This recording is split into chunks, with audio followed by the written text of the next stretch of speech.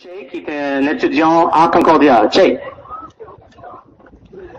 Hi, my name's Che, and as Jackie said, I'm from Concordia.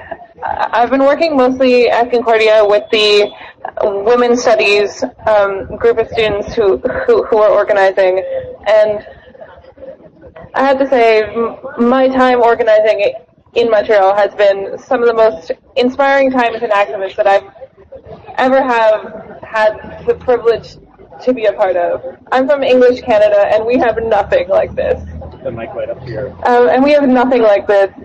And to start, I just want to say thank you for always acknowledging the power that students have, because we do have the power, no matter if they charge us or they expel us or they arrest us or all the other things that they do. We do have the power, and we need to keep believing that no matter what they do. At Concordia, we're slowly building the culture that exists at French universities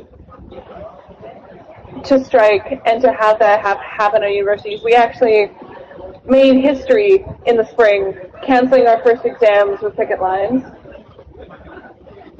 And right now, despite a meeting with our president and our provost, which I was at, where they looked us in the face and they told us there would be no tribunals for students.